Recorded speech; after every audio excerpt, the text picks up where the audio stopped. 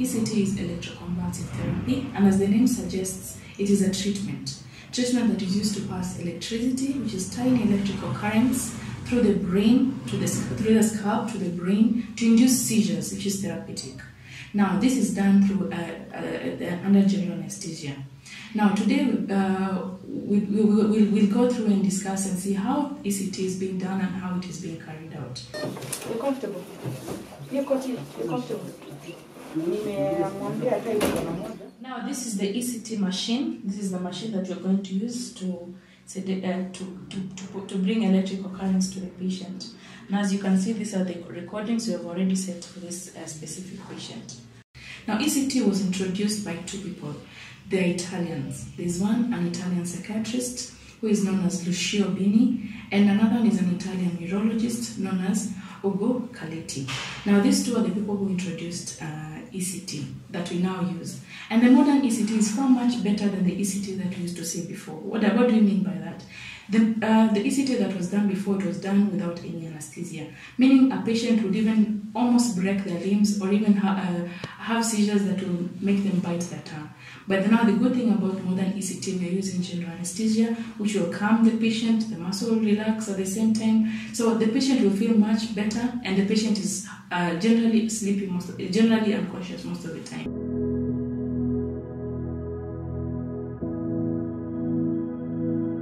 One, in severe depression, that is can be either unipolar or bipolar.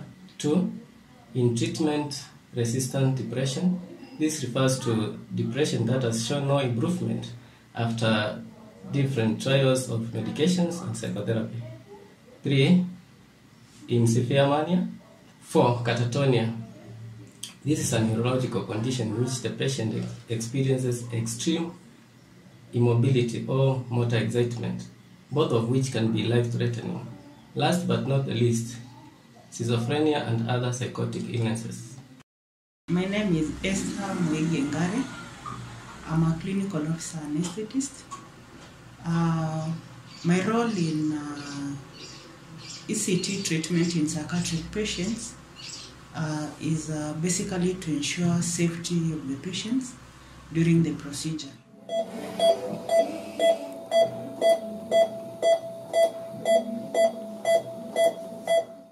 One, before the patient is scheduled for the procedure, we basically do lab investigations. We check whether they are within normal range, and we ensure the patient has a consent for the procedure.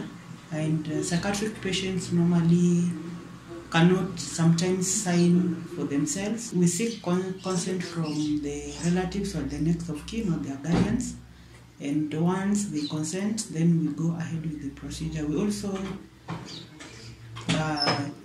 inquire whether they have any other comorbidities, illnesses that can interfere with anesthesia administration, and if they have any, we ensure that they are stabilized and they are taking their drugs correctly, and the conditions have been controlled in a way that they are near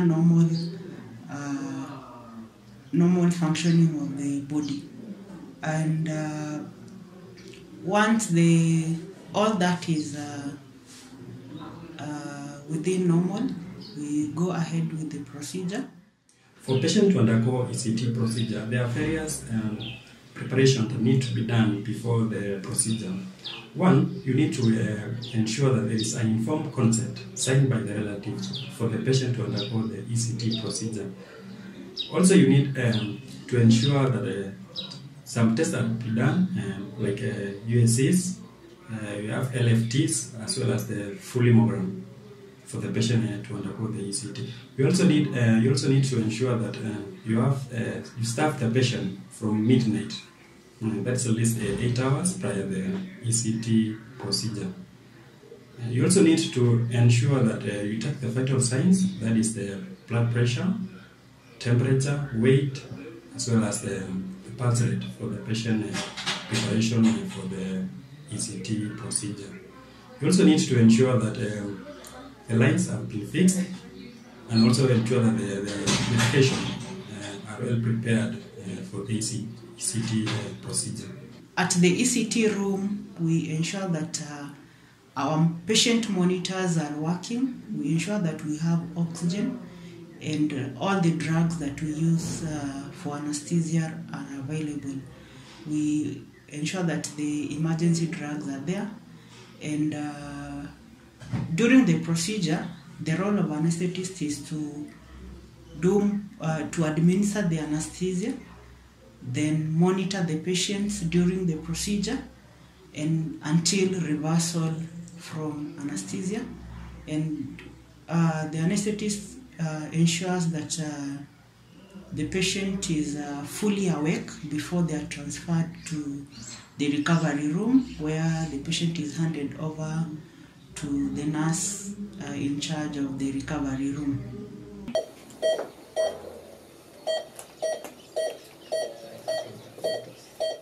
Now, as you can see, the patient is now sedated. The anesthetist has given me the go-ahead to start. Now, these are the Electro Electrodes that I'll put, and I'll put on the skull, and I'll press it, and after 3 seconds, we'll be able to see what is going to happen. So you can observe, and you will see twitching of the foot. Now, that is the twitching of the foot, and that means that the electrical impulses have gone through the patient, and you have achieved a seizure. Now, as we've seen seizures now, we've seen the twitching of the foot. Now, I will let the anesthetist reverse the patient. The patient will be reversed, will be taken back to the recovery room. And the recovery room, the patient will just be there for a few minutes. As you can see, this is a very short procedure. Now, after the recovery room, the vital signs will be checked. And if they are all stable and the patient will be stable, the patient now will walk back to the ward, just like the patient walked to the procedure room. So it is better as compared to the previous ECT. Now, ECT is usually done to, so there are several indications for ECT. One is a patient that you've treated severally for depression, but you're generally not seeing any improvement. So we usually call it treatment-resistant depression. So treatment-resistant depression would work best if you're given ECT, then later on introduce the antidepressant. So these are the patients we see improving far much better with ECT. The other thing is you have a pregnant lady who is depressed, but you want to give them medication, but you're worried about the fetus. So ECT is the first-line treatment for such patients. So we do ECT on a pregnant woman who is depressed. We also do ECT on a patient who is psychotic and has just delivered, or is almost delivering, or is doing almost delivering or just delivered. So ECT also works best for them. Now, ECT we work under multidisciplinary. We work under a multidisciplinary team. And what do I mean by a multidisciplinary team? We have the anesthetist who is available. We have the consultant psychiatrist who does the ECT herself or himself. We also have clinicians, and we also have psychiatric nurses who do the vital signs and all the way facilitate the patient before recovery and after recovery. So we work as a team generally.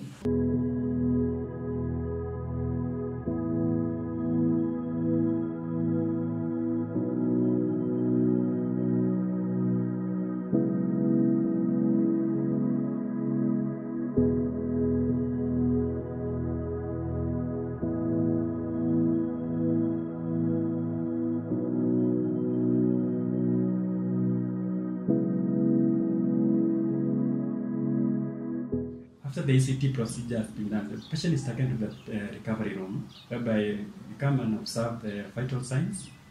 Normally it takes around 10 to 15 minutes for the patient to be fully awake. Once the patient is fully awake, we normally take the patient to the ward as we continue with other management.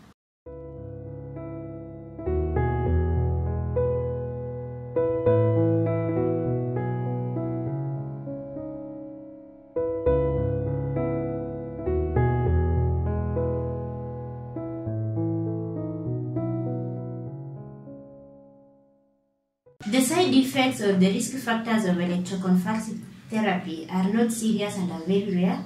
They usually occur after the procedure, whereby the patient can experience a mild headache, nausea, temporary memory loss, and sometimes confusions. Now, the benefits of ECT are so many, and we can say that 60 to 90% of patients, we have seen they have improved their quality of life. So we have seen a great change with ECT.